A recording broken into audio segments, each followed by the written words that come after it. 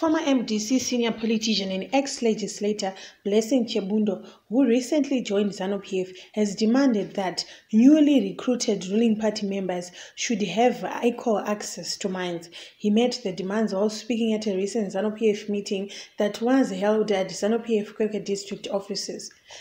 Chebundo told his new party colleagues that more people coming to join ZANU-PF from the opposition MDC wanted protection and have be allocated mines and farms just like individuals in the governing party. Kwekwe is a gold-rich mining area. President Mnangagwa also has a thriving farming venture in the town. During the days when we were in the opposition, when we wanted to mine or farm, we would not be given access as we were told we belonged to the opposition estate.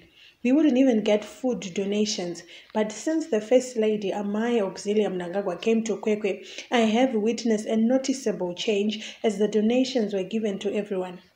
However, Chebundo said MDC defectors joining ZANU-PF wanted to be shown love and be given equal opportunities like newfound party members. A party grows based on the people who would have joined. You grow the party with people who have good ideas by putting in place good strategies.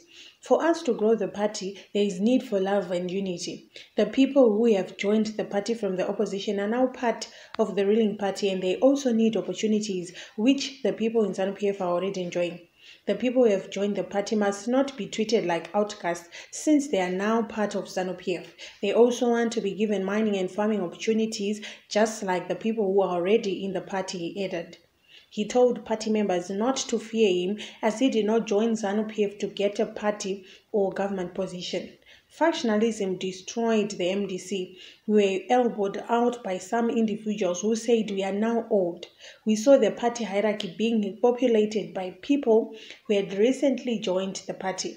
I didn't join ZANU-PF for any position. I didn't join ZANU-PF to be an MP. I joined ZANU-PF so that I would add my